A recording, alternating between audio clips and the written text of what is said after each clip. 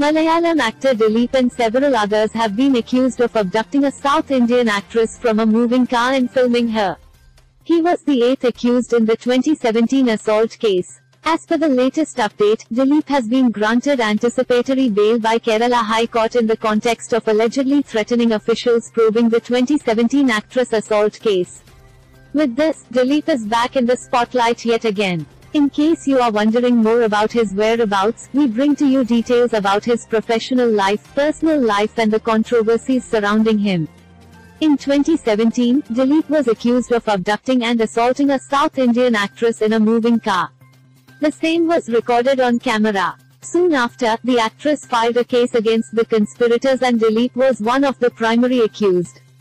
On July 17, he was arrested by Kerala police where he spent over 80 days in jail.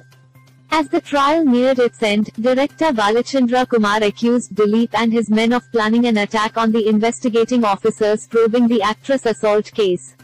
His revelations and audio clips were leaked and it drew the spotlight on Dileep yet again.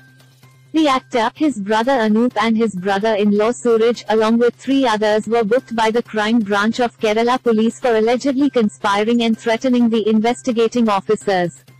The actor had filed an anticipatory bail in light of a possible arrest. Today, February 7, 2022, Kerala High Court granted anticipatory bail to Dileep and others in the case of their alleged conspiracy to eliminate officers probing the 2017 Kerala actress assault case.